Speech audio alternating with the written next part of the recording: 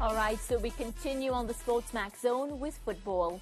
It was not to be for the Reggae Girlz as they fell 2-1 in Toronto Tuesday night to Canada in the second leg of their Olympic qualifier to lose 4-1 on aggregate.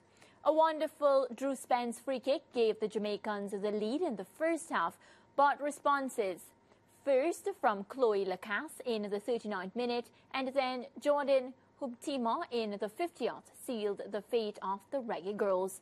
With the result, a certainty is that the Jamaicans also will not have an automatic spot in the 2024 Women's Gold Cup and will be in Group B of qualifying with Panama and Guatemala.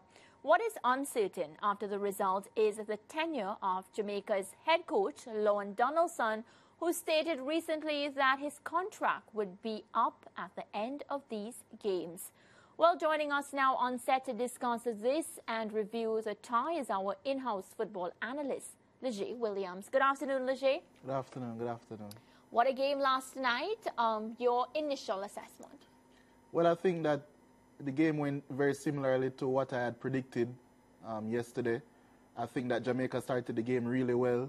They were much faster out of the blocks. They tried to be more aggressive in the press, be more physical, as they said that the Canada coach would have expected. But I think quality always tells, especially in midfield. And I think especially after Jamaica scored, Canada really buckled down.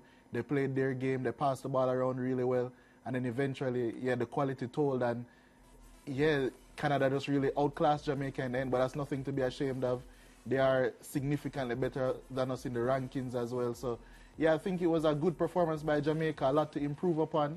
We were without a lot of players. We were missing 5 players. 5 players had to be rotated from the first leg. So, Jamaica, there's a lot to improve upon, and I think that it will get done. But there are questions, as I said, about the management going forward. So, let's see what happens with that. I want to keep talking about the good things. I'll leave the bad things for Lance to talk about. That Drew Spence free kick, quality? Yeah, quality. From the World Cup, she's been really impressive from before that, actually. So it's really good to see that we have that type of quality in the squad in terms of ball striking without Khadija Shah there. So Jamaica, I think, were really good from that aspect. From set pieces, the whole night, I think Jamaica were causing a threat.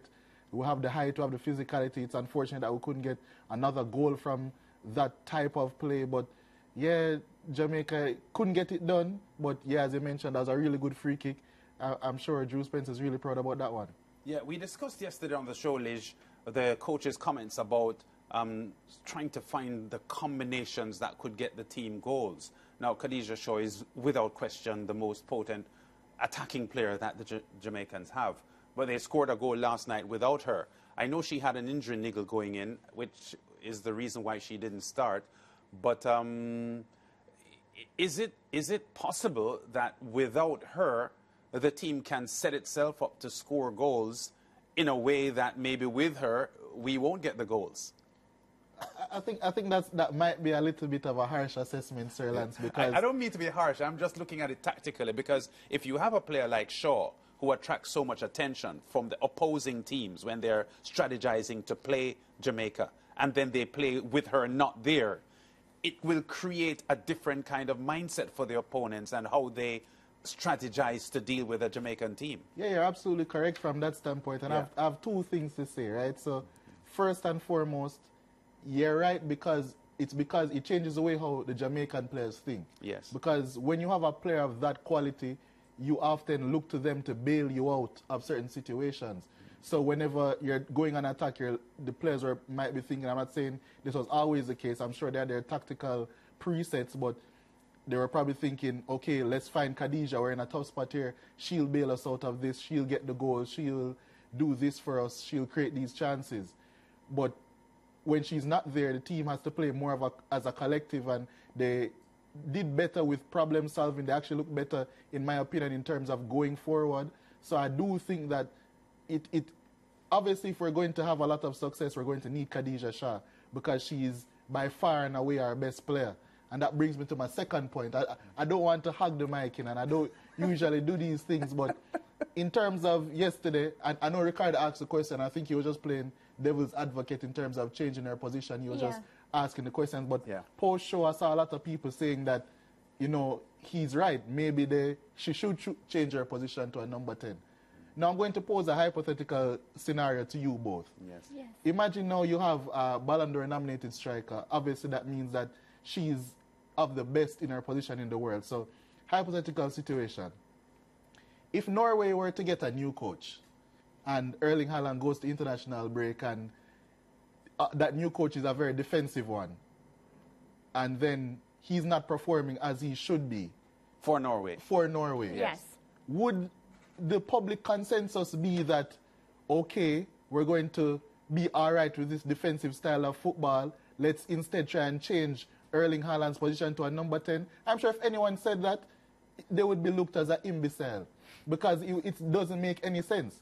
So why then would you take one of the best in her position in the world, a Ballon d'Or nominated striker, Manchester City, playing for Manchester City in the English Women's Premier League, yeah, and then want to turn her into a number 10 to suit our defensive style of football? That doesn't make any sense to me. Why not try and change your style of play to suit her? Because But that's what the best teams do. Correct. Change their football to suit their best player.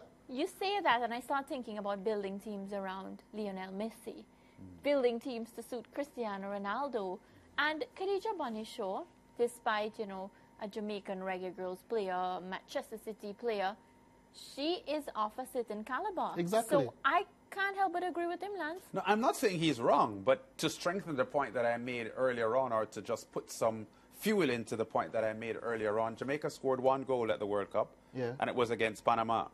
It was the only goal. It was the only game that Shaw didn't play, wasn't it? But you have to take into consideration these goals, Sir Lance, are not coming from clear-cut goal-scoring opportunities. Yes. We score from set pieces. Yes. And that is not sustainable. That's why we don't score even when Khadija Shaw is in the team. That's right. So even the free kick last night, set piece as well. So what I think, I have no problem with a defensive setup. Yes, in my estimation, there are maybe right or wrong ways to play football at times, but in Jamaica's essence, we have the physicality and also just the pure physical traits to execute a defensive game plan really well. But we have the defensive side down in terms of blocking out people. But I think in an attacking sense, we've seen really good hold-up strikers before. You don't have to drop to number 10 to be a creative force. We saw Hurricane have his best 2 creative and goal-scoring seasons playing for defensive managers in Conte and Mourinho. There are ways to just surround Khadija Shaw, have runners, people close to her, have runners going away from her, so she can slip them in, and then she can arrive late, finish chances if needs be. That's how you get the best out of your number 9 who isn't as mobile, but you want them to succeed at the highest level. It's not to drop her out of position to play someone who isn't as good as her at the 9 and still have the same problems, because when we're passing through the thirds, we don't have anyone to give her the ball regardless.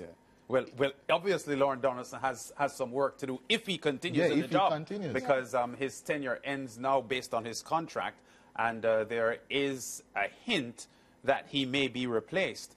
How is that landscape looking to you? Because I think the girls like him and would like him to stay, and the JFF has a decision to make. Lauren Donaldson has a decision to make as well, because depending on the offering that they are presenting to him, he could be dissatisfied with what they are offering by way of salary and so on. I'm not sure what the hold-ups are, but there obviously are some hitches to him continuing as coach.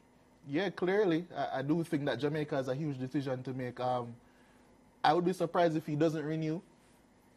I said all of this, and people probably think that I'm hating his tactics or this, that, and the third. He's obviously a really good coach. He's obviously a quality coach. He's done really well for Jamaica. And I wouldn't want him to leave just based off that. You mentioned, I've seen firsthand how much the team likes him. So I wouldn't want him to go. He's building something. We have Jamaica has a lot of quality players. I don't want him to go. I just want him to change a couple of things if he stays. But I don't think it would be the right thing for Jamaican football to do, to get rid of someone who, as I said last week, delivered our greatest accomplishment in the sport across all formats, across the genders. So I do think that it's the right thing to do to renew him, and I'd be extremely surprised. Well, let me not say that because it's the JFF after all, but I'd be extremely I'd be extremely disappointed if he doesn't return. Right, and he has been speaking out because I read an article sent by our producer today. And what's for sure is in any organization, any sport, when you decide to speak out and you speak out negatively about the administration, things never really works out in your favor. So we'll look and see what happens where that is concerned. But I want to ask you about the qualifying campaign now for the Reggae Girlz with regards to this Olympics. They now will be in the group with Panama and Guatemala. How does that look?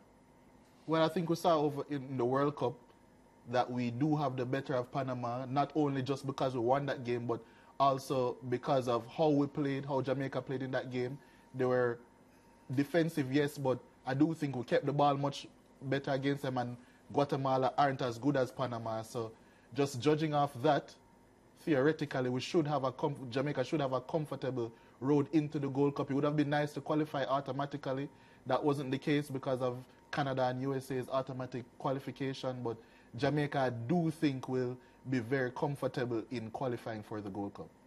Yeah, the Gold Cup, a very important tournament, Lige, and looking to the future of this Reggae Girlz team, I quite like the blend of experience and youth in the team because there are some players there who are young and appear to have a bright future ahead of them, and the succession planning, to me, is set up for this Reggae Girlz team to continue to be a force, not only in CONCACAF, but with improvement, probably make a mark on the world scene as well. Yeah, I agree. That's why I'm so steadfast in not getting rid of the coach at this point, because I think he could disrupt the harmony within the team. I think he could disrupt the program generally, because who is to say that a lot of these players didn't come to Jamaica or aren't playing for Jamaica because of what they heard about the program? And if you rip out the heart of that program, you have to bear in mind it's not only Lauren Donaldson that it would be leaving, it would be a lot of his coaching staff as well. So I think that would be very detrimental to what Jamaica are trying to achieve. Hopefully they're trying to achieve a lot in terms of women's football. So I do think that everything should remain the same for now. All right. Well, we're going to watch this space because the contract that Lauren Donaldson has ends as of last night. Oh. And I think a lot of interest directed at the JFF at the moment, and Lauren Donaldson himself, because it does appear that he's not happy about everything that is happening. And I guess it's a two-way discussion. And I'm not sure what's going to happen here, but we'll monitor closely the Jamaica Football Federation's technical staff, well, the group that is in charge of appointing and firing coaches. And let's see what happens in the coming weeks, because these Gold Cup qualifiers aren't that far away. So whatever Mariah and Lige they decide to do, I think they need to make the decisions quickly so that it is seamless with regard to the transitioning from the failed Olympic qualifying to the ongoing Gold Cup qualifying. Yeah, and that's a problem I have too. When we lose a coach in a time where it affects the players, because I always feel like it does. You bring in a new person, it's like, you know, I'm teaching you to do something one way, and then a new person comes in, they have a different style. I find like that is a bit upsetting, but I mean, these players are professionals, so. All right, Liz, we're going to leave it there. Yeah. Always happy to have you on the set talking football. And we have a lot more to come here on the SportsMax Zone. So stick with us. After the break, we come back and we have a lot more to talk here on the SportsMax Zone.